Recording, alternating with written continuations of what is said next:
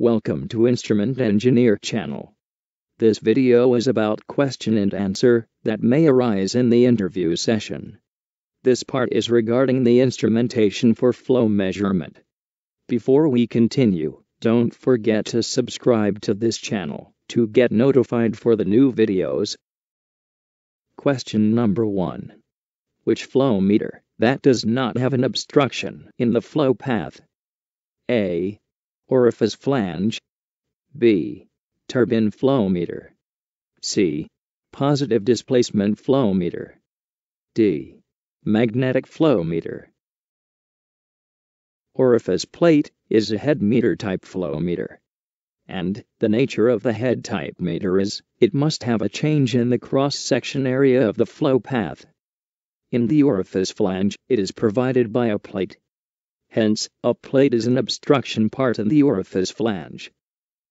Turbine meter measures volumetric flow by means of the rotor, which is rotated by the mechanical energy of the fluid passing it.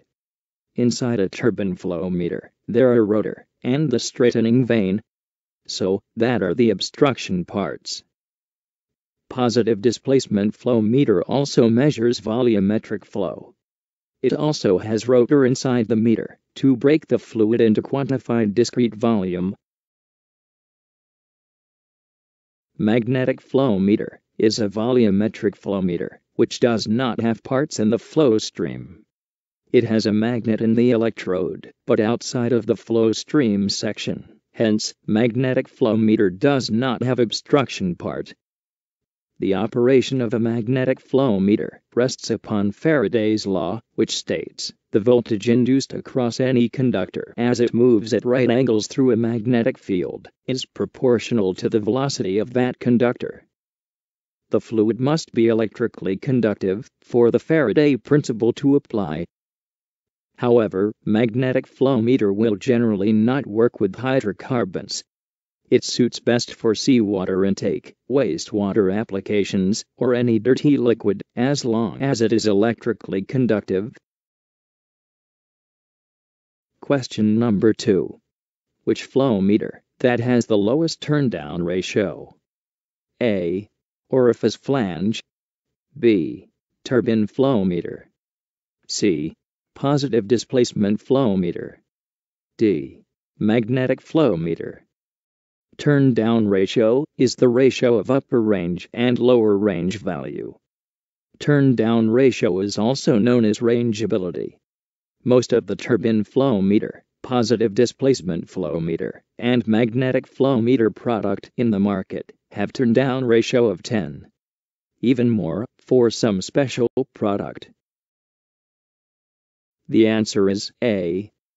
Orifice, combined with differential pressure transmitter, is the most widely used flow measurement device in the process plant because of low cost and its ease of installation and maintenance. However, orifice only allows 3-to-1 rangeability to maintain accuracy. So, why does orifice meter have a low turn-down ratio?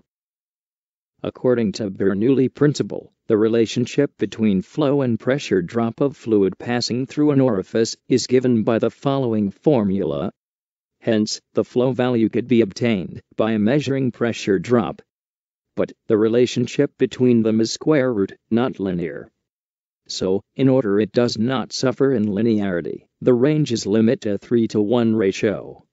This means, if one wants to measure maximum flow of 9 mmscfd, then the minimum flow measurement that could be measured is only 3 mmscfd. Question number 3. Which of the flow meter below that measures the volume directly? A. Coriolis flow meter. B. Orifice flow meter. C. Positive displacement flow meter. D.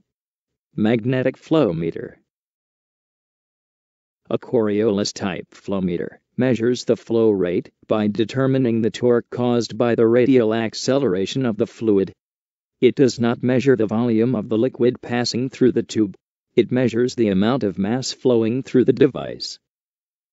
A magnetic flow meter is a device for measuring volumetric flow rate across a fluid stream by setting up a magnetic field perpendicular to the direction of flow.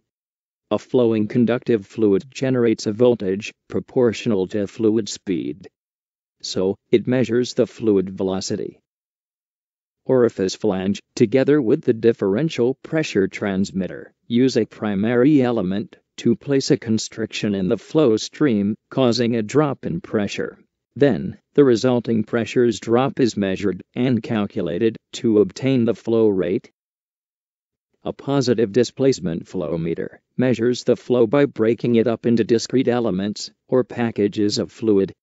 Each package has a known volume, so the flow rate can be determined by counting how many discrete elements pass through the meter per unit time.